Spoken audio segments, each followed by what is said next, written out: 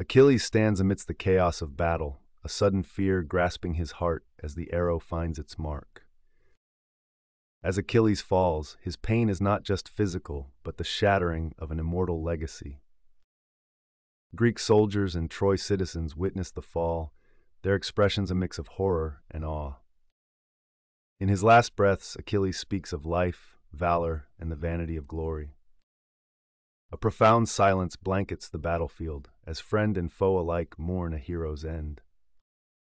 The narrator closes, reflecting on the eternal nature of Achilles' story.